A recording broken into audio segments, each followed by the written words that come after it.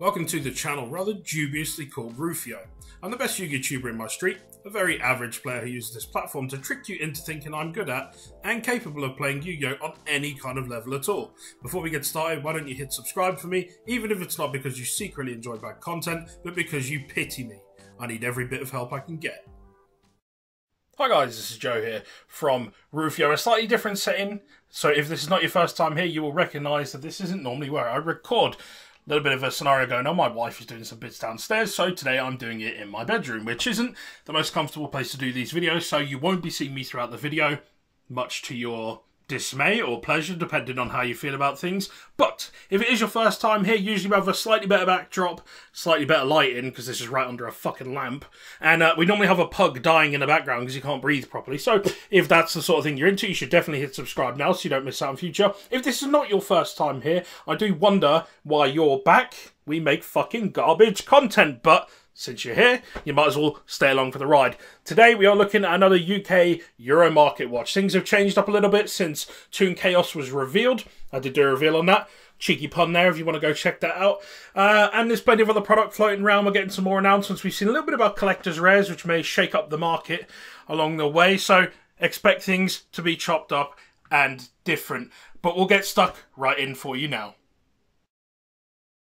So let me first apologise before we get started. I have the noisiest people in my house today. They've decided to sit downstairs shouting, as explained at the beginning of the video, hence the slightly weird setup. But enough of that nonsense. Let's take a look at the market, what you're really here for. So we're taking a look here at Access Code Talker. Of course, our standard here is a minimum of good condition and in English. That's the kind of thing that we're going for across the board. So we're going to take a look at the price shift there. So the overall trend, if you continue to look at this graph, is that it's on its way up. Now, its actual price trend listing versus the price you can get it from are slightly lower. I do think that this is one of these cards that is unlikely to go much lower than it is now. If anything, it's more likely to sneak back up. This is a really, really important must-have card for your extra deck, and I would absolutely recommend you pick up a copy, even at this price, before it inevitably goes up. We saw it at Borrelsword, we saw it at Appaloosa. It's a must-own card.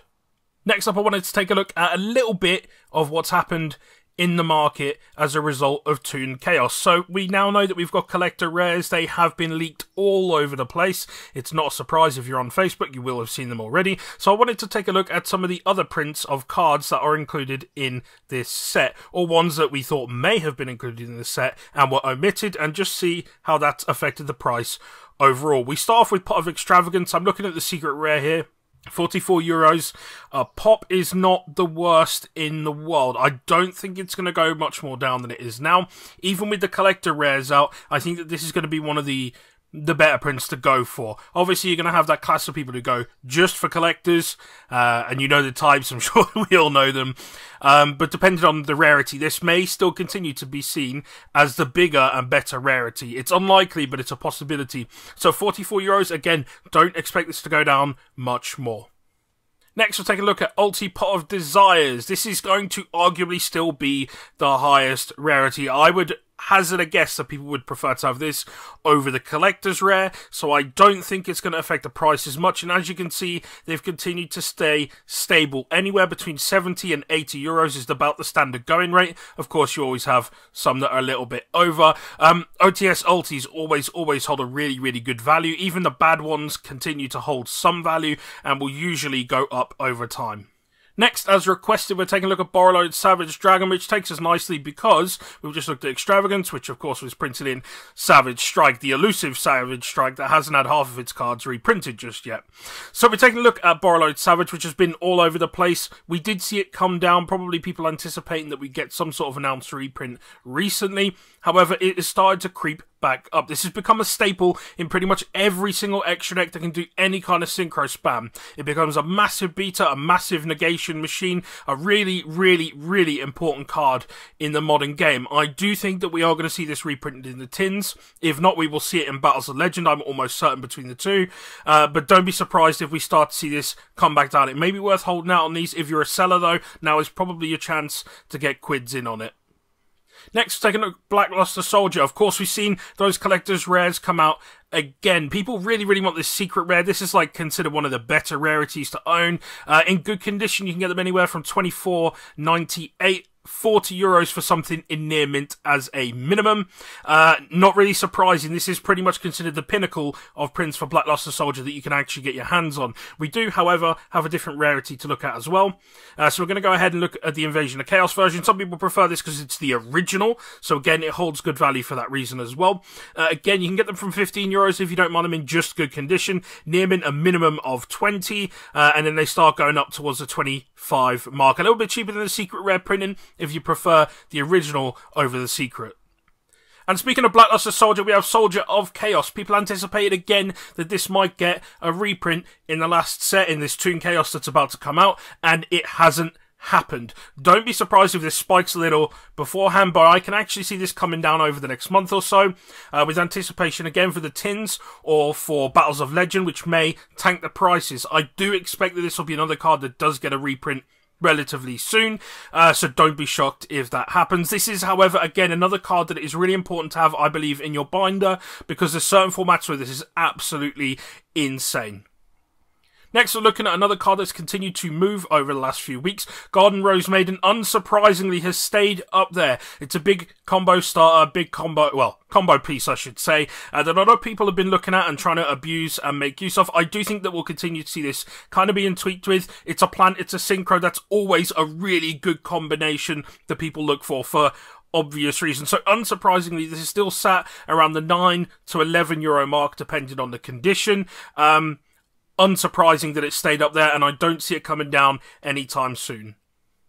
Next, we have Heritage of the Chalice. I wanted to take a look at this, keeping in mind that we've got some Infonoble stuff coming out in this Toon Chaos set.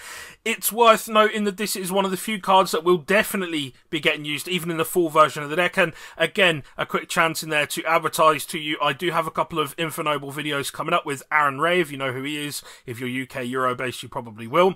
And he's doing a bit of a talk through with the deck. But I digress. Heritage of the Chalice has continued to scoop up just a little bit. I do think that this will continue to go up, considering the printing is super, super nice. Those weird sort of prismatic rares that we got from tins, and I do have a few more of those to look at in this market watch. Unsurprisingly, though, continuing to creep up. Don't be surprised if this heads up towards the €5 mark over the coming weeks. Speaking of Infonoble Knights, we're looking at Smoke Grenade the Thief. This is one of the dirty, not once per turn cards that were printed long ago that nobody played for forever. And now suddenly we find out how to hand loot people because we're degenerate motherfuckers. So unsurprisingly, we're seeing again the price on this continue to rise. Over €10 now. It has been creeping up over time. As you can see, that overall trajectory heading towards the 15 mark. For something near mint, that is what you're going to pay at a minimum. If you want something in good condition, anywhere from €10 and up. And we are going to go ahead and take a look at the other print of this card now. So next up, we're looking at the Dark Beginnings version. This, for some weird reason, seems to hold a little bit better value. It's a common, but it's one of those ones where this set kind of was a weird printing ratios. They're actually really, really hard to get hold of Dark Beginning cards in good condition, and I think that that's why we see it in the price. Despite being a reprint set, that is what we're looking at. So a minimum of €12 for something in near mint, anywhere up to 25 depending on where you would like to buy from. Again, the overall trajectory heading up, probably going to see this at a minimum of 15 before long. Next, let's take a look at some of the knee-jerk reaction from the ban list. Of course, we just saw 3 cards unlimited and that was it. That's another debate for another day as to whether that was a good idea or not. Personally, I'm not too miffed off by it, despite how other people feel. But anyway, once again, going off track a little bit. Altergeist Multifaker, cheap as chips. Something to potentially consider picking up because if the deck does well, we could see the price spike up. Not long before the tins are out, these are about £8 each, or I don't know, €9 to €10, I guess. So, unsurprisingly, I would recommend picking these up, potentially. There is also, of course, the tinned version, which you can take a look at as well, which is very, very marginally more, but again, they're both around the €2 mark at most for something in English. You can potentially pay half of that if you buy from the right seller. Speaking of the tins, I wanted to take a quick look at this because Salamangreat has seen an improvement in the amount that's being played realistically. We're seeing these as cheap as 30 cents. I actually think this is not a bad pickup for this price. This is the max rarity of this card, and despite that, it's cheaper than you can get a common for on eBay. Not a bad purchase in my opinion. Next up, we're looking at Ritual Beast Ulti Cannahawk. I was very, very fortunate to find a few of these in my binder. On eBay, these are a minimum of £6. Again, probably towards the €7 mark, maybe even $8 or so at minimum, if you're translating the values, that is. However, you can get them on Card Market for around €2 a pop. Again, expect these to get bought out at this lower end and probably head up towards the €5 mark at a minimum. People are going to experiment with this. People are going to do all kinds of ass hattery. You're going to get some idiot that wants to turn up at a regional or so and probably just wants to waste an entire game. We all know who you are. You're usually pretty open and vocal about it. And I'm sure we're going to see plenty of them. And with that, that is going to drive the price up. Of course, hype will always do that anyway. Speaking of changes on the list, I wanted to take a look at a couple of Nekroz cards in there. Better rarities, let's say. So you can get secret rare versions of Nekroz of Unicore, anywhere from €1 up. Again, expect these to get bought out at this bottom end because they're going to be super easy trade bait, super easy sell bait. I expect this to shoot up significantly. We've got Nekroz of Brionac, unsurprisingly a €30 card, and creeping up very slightly. There are going to be people who want to pick up the maximum rarity of this deck. It's always had a bit of a cult status. Even with the reprints out, these maintained a really, really solid value. So again, don't be surprised to see this creep up. €30 for something in good condition, a minimum of 50 for near mint. And again, some more knee-jerk reaction. Linkross did not get banned, despite some of the thoughts that this may happen, along with some other cards we'll take a look at. This didn't get hit on the list, and again, this is going back up towards the €15 mark. I had predicted a few weeks ago that if this didn't get hit, we would see it creep back up, and I did think it wouldn't get hit. Because I think it's just far too early. We'll probably see it happen in September, although it is worth noting that the OCG have hit it there, so that pretty much is usually a good sign that we're going to see a similar change here. However, minimum of €15, expect this to creep back up towards the 20 mark soon.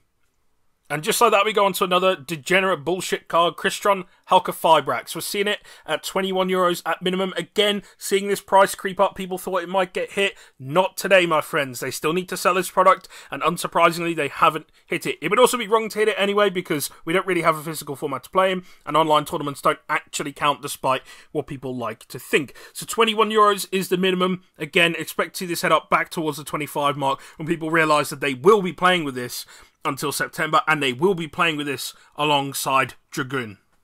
This is a request that came in Adamantipator Researcher. If you look at the flow of the price trend here, this is unsurprising. People thought Block Dragon was for sure going to get hit, which would take a massive, massive power curve off the top of this deck. It would still be really solid. It is worth noting that this is definitely the best combo deck in the format at the moment.